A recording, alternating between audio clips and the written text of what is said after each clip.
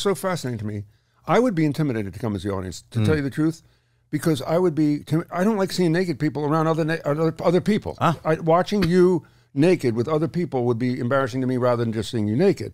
What's the audience like? Are they a regular comedy audience, or there's value added? Yeah, because they've come for some prurient interest. There's a prurient value. interest. Well, because it's like, what are you, a law from the 50s? Throwing in prurient interest? Who are you, Anthony Comstock, man? I love this guy. I think Peter's, how he phrased the question will tell you everything he needs to know. You're uncomfortable being in an audience of people who have come to see people be naked. You have layers of therapy. Oh my God, yes. Oh my God, yes. So I'm fascinated by who comes to this thing. Is it the same people who go to the dining experience where they have the lights off? It's like blind dining. Just let's do it. Oh, I've heard of that. I've heard of that. Yeah. So is it that kind of crowd that wants to do a new adventure, or is it somebody who really is a comedy audience? I think we have a really good mix of audience. So we, at the core, the place we do the show at is called Hacienda, which is like a sex positive community space in Bushwick. But they throw sex parties. That's most of what they do is they throw sex parties, and in the same basement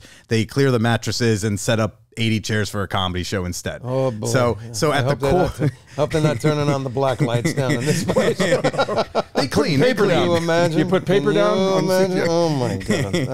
All right. So I think the core audience at first was like the Hacienda crowd. Right. I partnered with them to produce the show because like a lot of people go to sex parties or sex workshops or whatever, would also be interested in a naked comedy show. Then we started getting some of the nudists because we started allowing the first 2 rows to be clothing optional. So now we have that crowd a bit. And then we got this New York Times piece and whoever follows the comedians on the show. So then we get a little bit of that crowd in. We get some people, fans of my podcast come in. So we've got a mix of like normal comedy audience, my listenership, and then like generic comedy audience, which is weird. Sometimes I'll be like, oh, how'd you find out about the show? Sometimes the dude will be like, I just searched for comedy. No, you didn't. No, you didn't. You searched comedy, the seller shows up. Okay, you had to search certain words to find this show on Eventbrite.